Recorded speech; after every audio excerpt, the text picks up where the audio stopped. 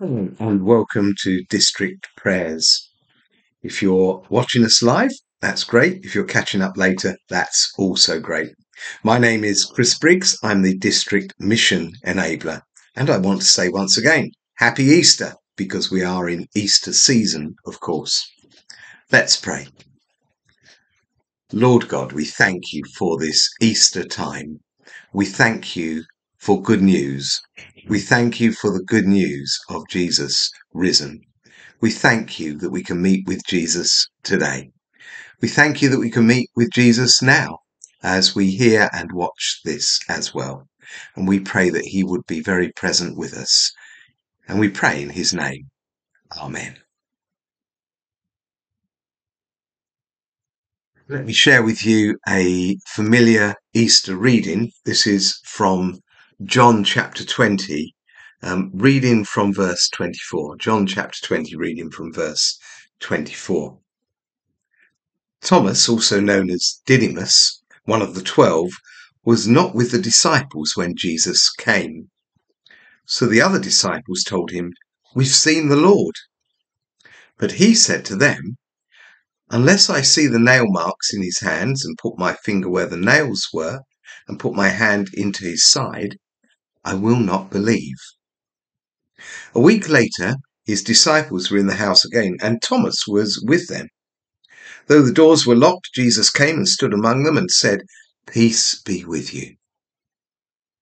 Then he said to Thomas, "Put your finger here, see my hands. Reach out your hand and put it into my side. Stop doubting and believe." Thomas said to him, "My Lord and my God." Then Jesus told him, "Because you've seen me, you've believed. Blessed are those who have not seen and yet who believe." May God bless the reading of his word to our understanding. Just a few thoughts on that reading. First of all, as we heard, Thomas wasn't there the week before when Jesus had appeared to the disciples. He must have felt he really missed out if he believed what was going on at all. Sometimes we feel we've missed out, and maybe we have. Maybe, though, our time wasn't right. Maybe God has something else for us. So if you feel you've missed out, maybe God has something special coming for you. Then secondly, Thomas wanted proof of the incredible. Well, that's understandable, isn't it? In the end, though, the proof seems to have been in the encounter with Jesus, not the specifics of his wounds. Sometimes it's the relationship we need to look for, not proof. Are you in need of looking for that relationship with Jesus? A closer relationship with Jesus, cutting through the "I want this proved and I want that proved." And thirdly, Thomas says, "My Lord and my God." Thomas recognizes Jesus for who he is. Maybe he even fell at his feet. Jesus says, of course, that these disciples have an advantage because they have seen, and that helps them believe. But generally, faith doesn't work that way round. Generally, the way it works, and Jesus acknowledges this in the way that he says people are blessed, generally, the way it works is believe and you shall see, not see and you shall believe. So those of us who have to believe and then see, we're almost especially blessed. But I wonder where we need to do that today. Where do we need to believe in order that we might see?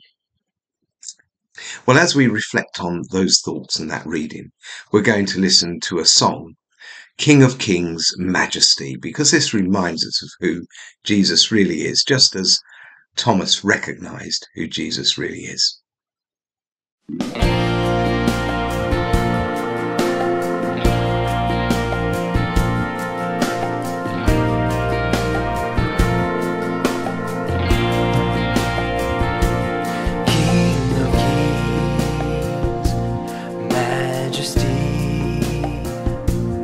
God of heaven living in me, gentle Savior, close to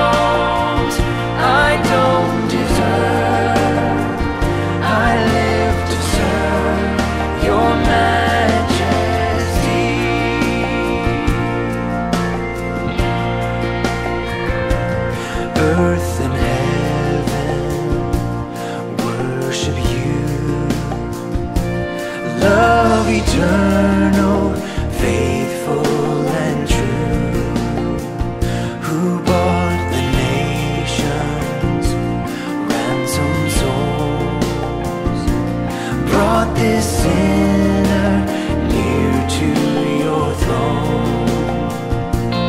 All within me cries out in praise, your majesty.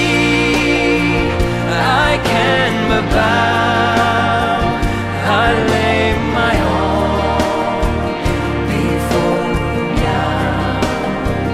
In royal robes I don't deserve, I live to serve your majesty.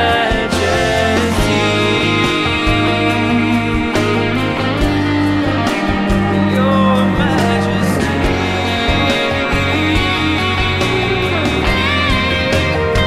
Your majesty.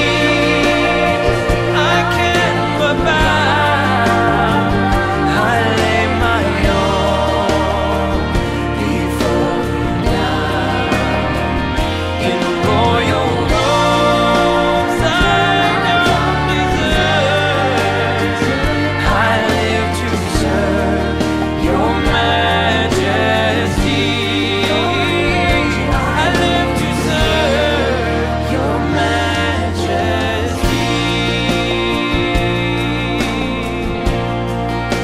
Your majesty.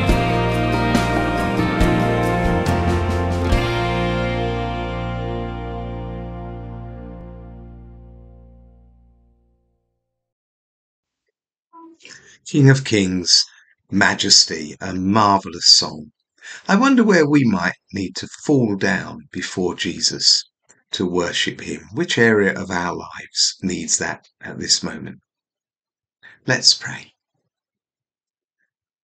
Thank you that as we're confronted with Jesus, we recognise that he is our Lord and our God. We also recognise our imperfections and where we need to grow, where we need to become more like Jesus as we follow him. So I pray today for anyone who's struggling with recognising who Jesus is.